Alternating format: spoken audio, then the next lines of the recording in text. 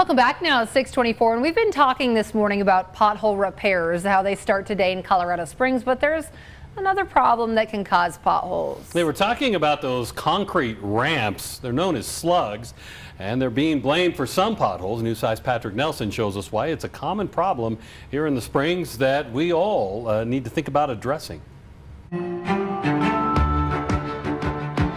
This time of year, road repair requests are coming in from across Colorado Springs, and I'm learning many of these repairs are needed along the edge of neighborhood streets. Take a look. The experts tell me these slugs, or concrete ramps poured in gutters behind homes, are widespread. They're not only against code, but they're a reason why many streets are crumbling.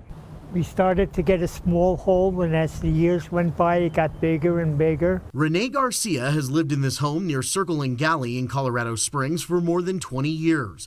He says it's been a struggle to get the attention of the city's road repair crews to take a look at the crumbling road just behind his driveway. Watching the news and seeing you solving people's problems and helping the people, I said maybe they can help me out.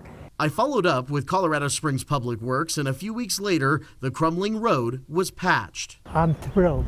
I'm so happy that 5 responded. Road repair crews say what they saw on the roadway near Renee's home is an example of a city-wide problem. Cement ramps or slugs poured in the gutters near homes. It will actually stop the water and pool it up, which causes icing issues in the winter, or it can actually divert the water out into the roadway, which in this instance is what happened, and it prematurely deteriorates the asphalt in front of their house. In many cases, like Renee's, the slug was in his gutter when he moved in. It's such a common problem, the city is looking for opportunities to remove the slugs when possible, but instead of using portable ramps, some homeowners are pouring cement right back in. There are thousands of them within the city. Seeing the roadway fall apart in the very same way near some of his neighbors' homes, Renee is now encouraging others to speak up too.